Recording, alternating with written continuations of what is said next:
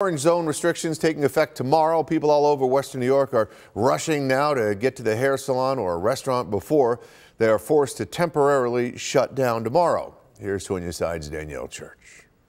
Governor Cuomo made the announcement about parts of Western New York becoming part of an orange zone on Wednesday. A salon owner I spoke to says the rush is so crazy that before he could even finish that press conference, her phone has been ringing off the hook. It rang right up until 11 o'clock, and then it started again at 6:30 this morning. Jennifer Giambra and her husband Michael own Michael the Salon in Williamsville.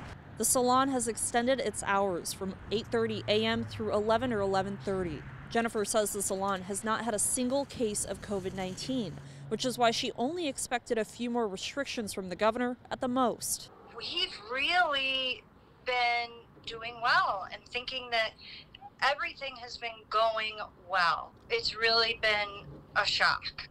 There's also a rush over at restaurants like the Grill at the Dome over in Tonawanda.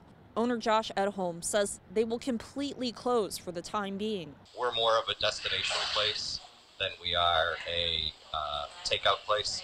The amount of work we would have to do to break even, it wouldn't make sense. We'd dig our hole deeper.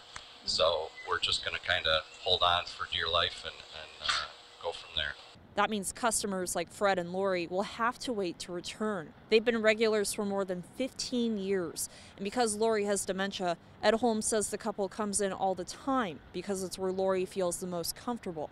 We have a very warm group. My staff helps people feel that way, and they are part of my family. So closing the doors for me is not a very easy decision.